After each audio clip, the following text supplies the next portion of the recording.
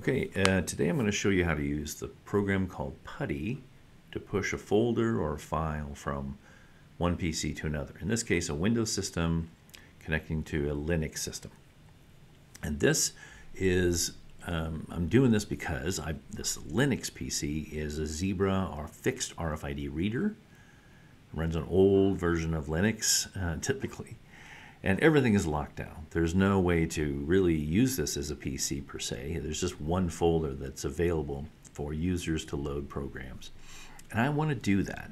And there's maybe better drop and drag programs out there, but Putty seems to be more commonly available, and I wanted to show how you can do that with the command line. All right. So let's start with assuming that you've downloaded Putty. And for me, I just keep it on my system tray here, but it's actually at the C drive, program files, Putty. And inside there's also a couple other utilities, including this one, PSCP, which is the one we're going to use for pushing the file. But to get started, I'm just going to go ahead and use Putty in its normal way to create an SSH connection to this fixed reader. If I hit load here, I've got this IP address, port 22, hit OK, and Putty opens up a command prompt asking me to log into that remote PC. And in this case, it's RFID ADM. There is no password. Remember, this isn't really a PC per se. It's a fixed reader. So, and now if I type ls as a Linux command to show me the files, I see all the files that are at this one folder called apps.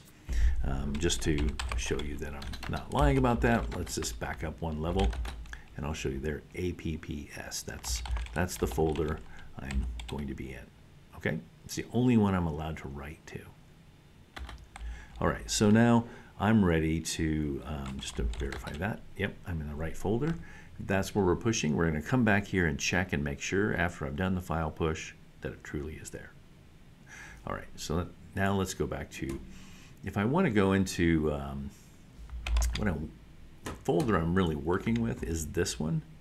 I've got a little test folder that's got a test1 file in it, and I've got a test0. Now these are trivial examples. What I'm really trying to push is a quite large Node.js modules file or folder. And that takes a while. So I'm just going to demonstrate the process with these simpler files here.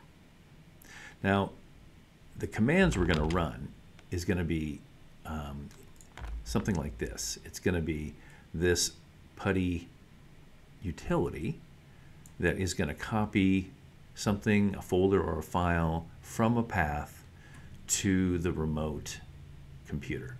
I have to use the login and the IP address and the folder location that I wanted to go to.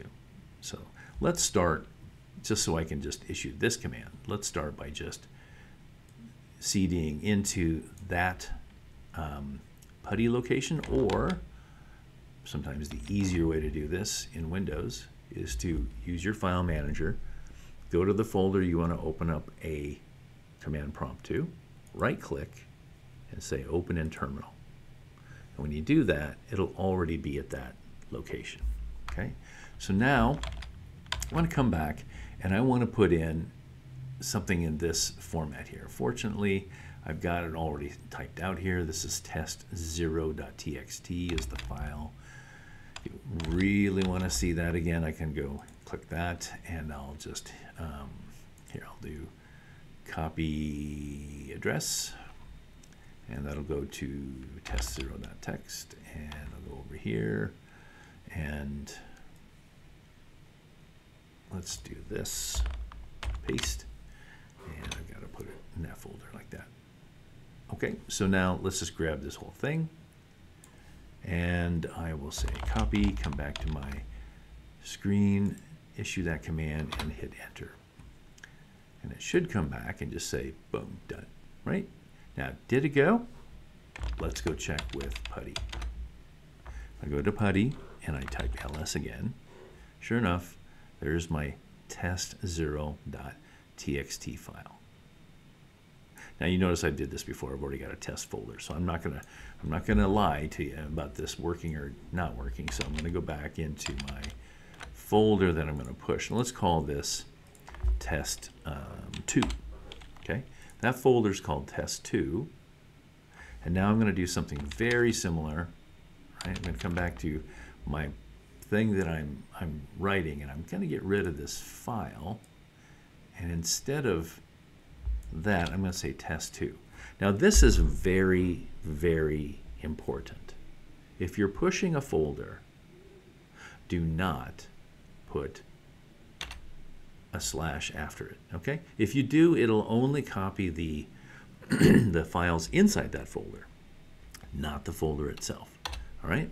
So keep it like this, copy and paste it, go back into my PowerShell, do that, hit this, and then we'll come back to Putty and double check there, ls, and there we go. We've got a test 2 folder right there.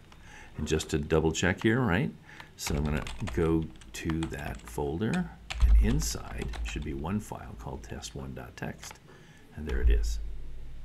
Okay, so that's the process of using Putty to push folders or files from Windows to Linux, and then using also Putty to remote connect into that PC and double check and make sure everything came up right.